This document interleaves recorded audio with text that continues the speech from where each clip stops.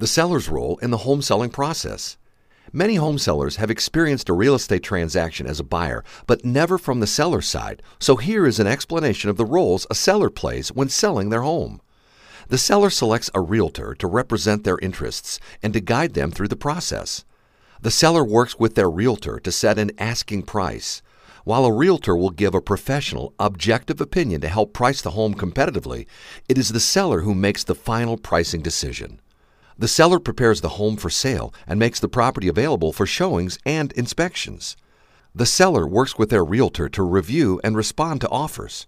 And finally, at the closing, the seller will sign documents and pay any settlement fees.